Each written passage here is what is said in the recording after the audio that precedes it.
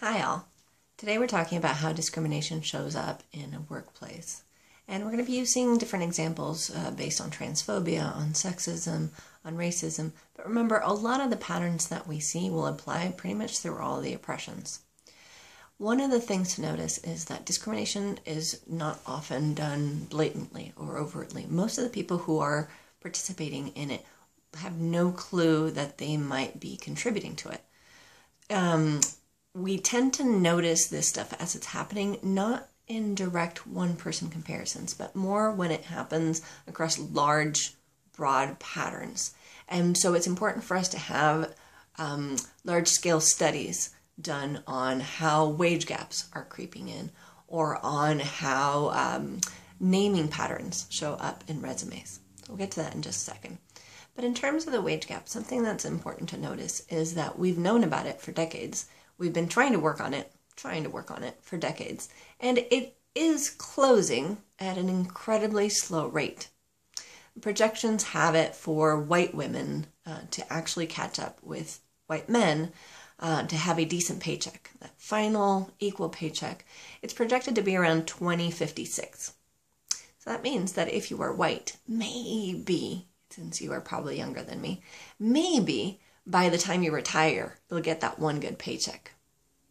News is not so good if you are Black or Latina. For Black women, we're expecting over 100, and I can't remember, I'll list the source, 100 and something years. But for Latinas, we're looking at 232 years to close that wage gap, if we keep going the way we've been going. So in my case, we would be looking at my great, I'm not sure how many greats, granddaughters in there for her to get her first decent paycheck. So we know that that wage gap is there. We're doing some stuff about it. I think it's going pretty slow. I would advocate that this gap should be closing faster. We'll talk a little bit about how that gap may be created, what's keeping it going, and maybe some of the ways to shorten it.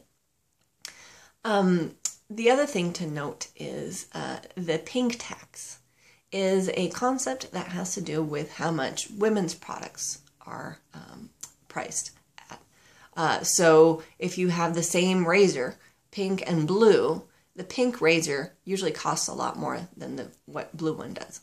And women's products, multivitamins, pens, consistently get priced higher than men's products. And we gotta wonder why that is. And it's a pattern that holds over different cities, different stores, different products, so much so that we start to say, hey, that's not great. And so if we put the two together, between the wage gap in which women earn less and then the pink tax in which women pay more, as you build that up over a lifetime, it's a whole lot of paying more and not getting enough. Let's talk about some of the patterns that show up when it comes to discrimination and employment specifically. The tricky thing about it is that folks won't tell you anymore that you're not getting a job because you're a woman. It won't be that explicit or overt. It just may be that one resume gets to be considered a little bit shinier, or one resume just doesn't get pulled from the pile. So there's interesting studies done on naming and resumes, like who gets a callback or doesn't. And consistently, when folks have white-sounding names, they get a lot more callbacks than when folks have Black-sounding names or Latino names. I always wonder how much it cost me in my career in the States to have a name like Jimena Alvarado. I always ask my students what it's like for them to read my name on the roster. And if they get a little bit nervous when reading my name, if they're a little weirded out by not knowing how to say it, some of my students report that their employers have told them that if they can't pronounce the name, don't even call them back. How many callbacks did I miss out on because my name would intimidate people? Well, maybe it just gets stuck at the bottom of a pile. One of my students did a final project on, she carried out an action project. She loved the coffee shop by her house and had been wanting to get a job there for years. And she'd see that they put out help wanted signs out, and she'd leave her resume. She had a non-Anglo name, and she'd never get a call back. And when she was taking my class, she decided to actually go for it. And rewrote her resume, kept everything the same, changed one letter on her name so that now it was a mainstream US name, just by changing one letter. And within the span of our term, she got a call back to come in for an interview. And she interviewed, and she applied for the job, and at the end of the interview, she let the manager know what had happened and said, "I've been applying for this job for 3 years, and I've never gotten a call back. I find it odd that when I submitted an Anglo name, I got a call back at that point." These are some cases in which we can kind of see the discrimination happening more clearly, but often it just goes unnoticed. Often it's just a conversation that doesn't get had. The example of Ben Bars, the transgender scientist, shows us that we can see sexism happening in interesting ways, right? So when Ben Bars was published under Ben instead of Barbara, which was the original name that he was assigned, he overheard somebody saying that his Ben Bars work was so much better than his sister's. And again, Ben Bars didn't have a sister. And this is showing us how we will tend to value men's work more. It'll just get noticed more and praised more, even if it's the exact same person. Likewise, the studies done on transgender folks and how their pay changes before and after transition, the fact that transgender women's pay drops after transitioning lets us know that even for the same individual, even as they accumulate more experience, the drop in pay is saying that we consistently value women's work less. And again, it's not one person where somebody says, "Oh, I'm coming to you from human resources, and now that you're a woman, we're going to pay you less." It doesn't work that way. It shows up in broad patterns over years. We can see somebody's not getting a promotion, etc., etc. And likewise, trans men's salaries tend to take a bump up after transitioning.